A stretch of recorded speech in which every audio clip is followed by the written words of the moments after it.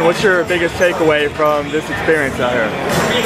Well, our guys, if we play the right way, sharing the ball, rebounding the ball, we can win basketball games. The 3 games we won, we did them things. The 2 games we lost, we didn't do them things. Ball movement in the second half was great. Rebounding was excellent. Defense was even better.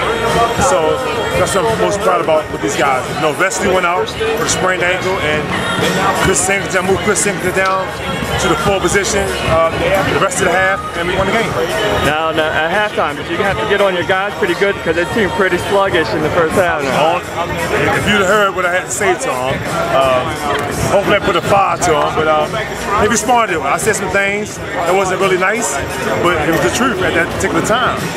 But hey, we won the game. I'm happy. I think our coach is happy, and we go forward from there.